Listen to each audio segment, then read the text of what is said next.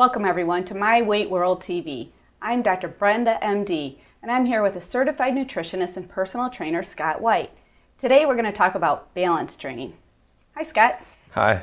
Scott, can you tell us what exactly is balance training? Of course, balance training more specifically would be considered neuromuscular training.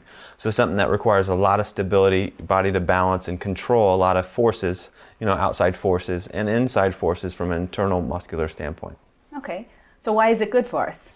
The reason why it's so great is because, of course, as we age, we start to lose balance and, majority of people, when they fall, the statistics show that when older people fall, they can break a hip, and that, of course, that time in the hospital is detrimental to their health. So, of course, making sure the balance, doing balance training and all that stuff is going to make it so they don't fall as often or at all. And, of course, from a neuromuscular fatigue and all that stuff, it burns a ton of calories. Having to, do push-ups on a stability ball or a Swiss ball or whatever you want to call it, or, having to do multiple joint exercises while having to balance on a balance or a BOSU ball or a stability board or something like that requires a lot of concentration and causes a great deal of fatigue.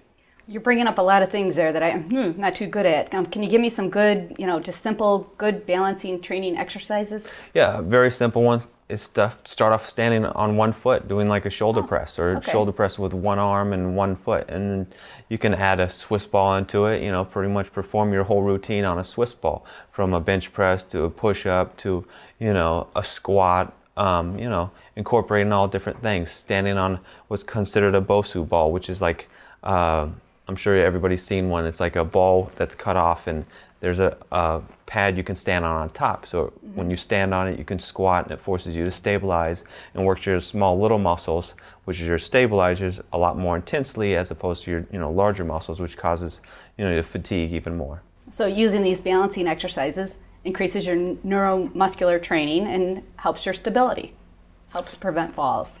Yeah. How about yoga and Pilates? Does that help with balancing? Yoga, Pilates, it's all similar. I mean, movement in general, all exercises are good. Yoga, they do a lot of like standing poses, downward dogs, one arm up, there's incorporated. Everybody kind of like steals movement and calls it what they want.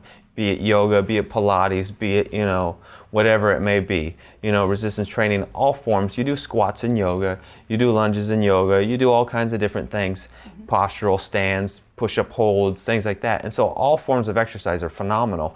And so whatever you prefer is typically the best one you should stick with, because you're going to probably stick with it longer.